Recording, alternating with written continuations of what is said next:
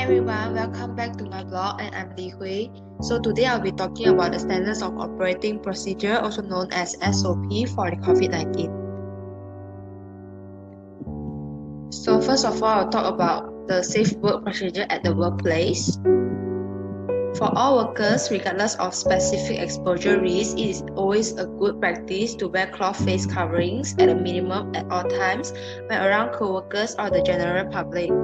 If a respirator such as an N95 respirator or better is needed for conducting work activities, then that respirator should be used. And the workers should use their cloth face covering when they are not using the respirator, such as during their break times or while they are commuting.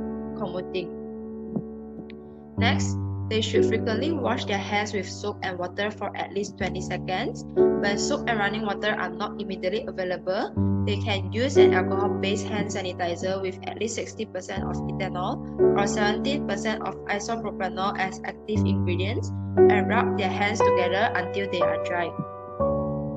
So the next SOP will be avoid touching the eyes, nose or mouth with unwashed hands. Practice good respiratory etiquette including covering cough and sneezes or cough sneeze into their elbow or upper sleeve. Next is avoid close contact with people who are visibly sick and practice physical distancing with co-workers and the public.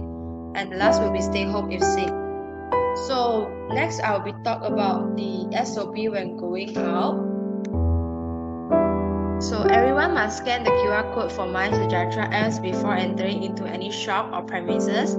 And for people who don't have the apps, they can handwritten their information on the booklet or paper provided by the owner of the shop.